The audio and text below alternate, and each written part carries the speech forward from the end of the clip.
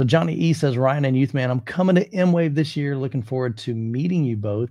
My question is, will you have Ascendo speakers and JTR at MWAVE? Thanks for all that you both do. Appreciate you, Johnny. Excited to hang out with you at MWAVE 2023 in Kansas City.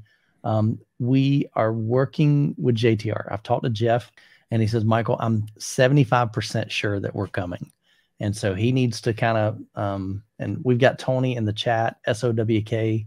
So maybe Tony can hit him up this week and go, hey, Jeff, what's our plans? Are we coming? We're not. And he asked about power. So yeah. So there's just some logistics things he's got to figure out. The cool thing, if Jeff decides he wants to come, he said, Michael, I bought a truss system specifically to build an Atmos system, like a full-on JTR Atmos experience. And I told Jeb that would be, I mean, I would love for you guys to experience a full JTR system. And so if he agrees to come and he brings that truss system, again, it's logistics. He's got to ship all that stuff here. Then he's got to get some help building that, putting it together. It takes a lot longer than setting up a 5.1 or 7.1. But I'm pretty sure I think they'll come. I would love for Jeff to bring some JTR stuff so you guys can experience the love I have for JTR, man. They really make some great stuff.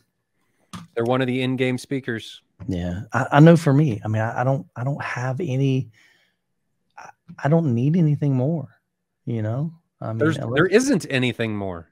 Yeah. You get to certain personally levels from certain manufacturers and there's no other place to go.